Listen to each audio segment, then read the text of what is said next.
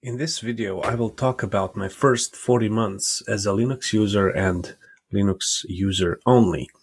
I will also talk about why I think Linux and my current distro of choice are very good alternative to Windows or Mac OS as an operating system. So, 40 months have passed since I ditched Windows and switched to Linux. Congratulations, me. First, I installed Linux Mint and I was thrilled. The new operating system gave me a sense of freedom and flexibility I never felt in Windows. And I was a Windows user since 1993 and Windows 3.1. Soon I discovered I had so many options and ways to go that almost got me lost. But I loved the vast rabbit hole that Linux world actually is. The downside is that if you lack discipline, you would fall into the pit called distro hopping. And fall I did, almost. After first using Linux Mint for around a year, I used Ubuntu Mate for about a year too. Then I used Debian for more than half a year, and I had a Dev1 distro installed on my system for 5 months. Since February 2023, I went back to Debian, where I intend to stay. I'm done with distro hopping, although I must say that I am really impressed with all the distros that I've used so far. Linux Mint, Ubuntu Mate, Dev1, and Debian. They're all great. So let's talk about Debian. Debian is one of the best Linux distros around, period. It's been around for 30 years, and thus is one of the oldest still active Linux distributions. Debian is not as polished as Linux Mint or Ubuntu Mate. It doesn't have a graphical update manager as many others, and it doesn't hold your hand when you need help, so it is a bit rough around the edges. That's why Debian is not suitable for complete Linux newbies. Not that it is not possible, but you will have to be willing to figure it out, and it requires oftentimes the use of the terminal. Debian's package manager apt advanced package tool is arguably the best one we have in the Linux universe. It is logical, it is fairly fast, and it always gets its job done. It is really one of the main reasons to use Debian, or its many hundreds of derivatives, including Ubuntu, Mint, MX Linux, Elementary, Pop! OS, and so forth. I'm currently using Debian testing, although I usually use the stable version. However, Debian 12, also known as Bookworm, is right around the corner, so my system will become stable version and I will stay there maybe for a year and then transcend to testing again once the packages in stable repositories become a bit oldish, right? The thing with Debian is that it is very conservative when it comes to stability. It means it doesn't have newest and coolest versions of its packages in its stable repositories. This is probably one of the main reasons why many don't consider using Debian as their daily driver. I personally don't mind much because I prefer stability over newest packages. Besides, I also use app images when I need newest packages or some special software that isn't in Debian's repositories. I can use my preferred applications like Joplin, which is an app image, LibreOffice Writer for formatting my writings, Signal for secure chatting and messaging, Audacious for audio files and music, Simple Screen Recorder for simple screen recording, Firefox for net surfing, MPV for video playing, and Emacs for writing. By the way, Steam works like a charm in Debian testing, and so do games I play.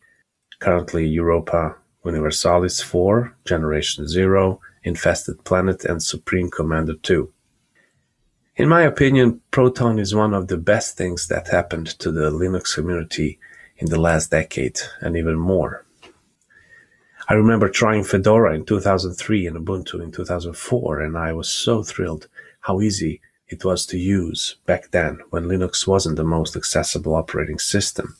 And I really wanted to use it, but the lack of apps, especially graphic ones and games, kept me away from switching, even dual booting. Well, until 2019, when I finally had a leap of faith and jumped into the ocean of Linux. And Proton is still getting better, and it supports more and more games that only a couple of years ago we only could dream of playing in Linux. I mean, just visit protondb.com and see for yourself how many games and how many great games you can play in Linux. Debian is cool, it stays out of your way, and in combination with Cinnamon desktop environment, it is a stable platform for a user who likes a rock-stable operating system that doesn't spy on you, it doesn't share your data, and at the end of the day is one of your best digital imaginary friends you have around. So here are my reasons to choose Debian and Linux really. Number one, it's Cinnamon desktop environment. Its design and visual looks resembles somewhat Windows 7, and I think it is a strong point of Cinnamon. It is very intuitive, much more than Windows, and you always know where to find things in system settings. You want to change wallpaper? It is there. Want to change looks and themes? It is there too. Want to change firewall settings or keyboard layout? No problem. It is in system settings. And in Debian testing, you will find the latest Cinnamon desktop version, which is at the moment 5.6.7. And tip for all gamers in Cinnamon, please disable compositing for full screen windows and your graphic card will thank you. You can find it in System Settings under General. File Manager. As a part of Cinnamon, Nemo is its file manager. It is well organized, uncluttered, unlike some other file managers. It has nice folder overview on the left, and it is a pleasure to navigate with it. And it has also an ability to connect to a server via SSH, FTP, Windows Share, and WebDAV. Package Manager. Debian's legendary package manager is called apt, stands for the Advanced Package Tool. It is actually a collection of tools used to install, update, remove, manage software packages on Debian's system. It is also used on so many of its derivative distributions, Ubuntu, Linux Mint, Pop! OS, Zorin, and many more. I have tried other package managers like Pacman, DNF, and Zypper, but in my mind, none of them beat Debian apt and its flexibility, robustness, and accessibility. Themes. Maybe you don't like the default looks of Cinnamon. I know I don't. It is super easy to remedy that. Either you time themes, the start menu, or you open system settings and find themes there. I have some themes and icons that always follow me, no matter what distributions I use. They are Mint themes, Adwaita, Nordic, and Yaru themes. Of icons, I always use and install New Weta Reborn, Cogear, and Cora. Once I place theme under user share icons and themes, it is easy to change the looks of your Cinnamon desktop environment. Stability. Nothing really beats Debian's rock stability. Evil tongues would say it is because its applications are ancient. I disagree. They are old, yes, but do we really always need latest version of some application that we use? I don't think so.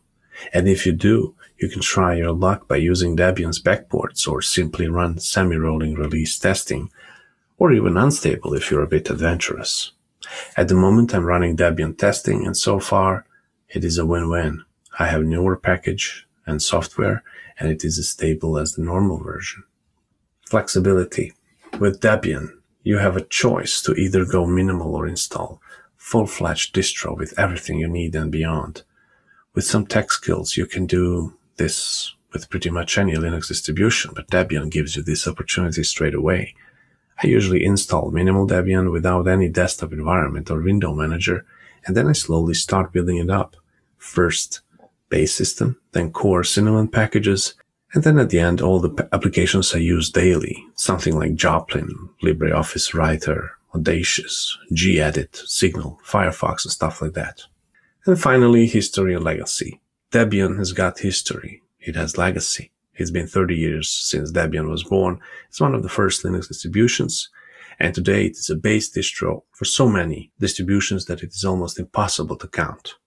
I like its continuity and structural and organizational robustness. On top of that, I really enjoy Debian's code of conduct. It is open source. It is always free, as in freedom and beer. Debian doesn't hold your hand all the way. So that's why it is not really a distro for a newbie.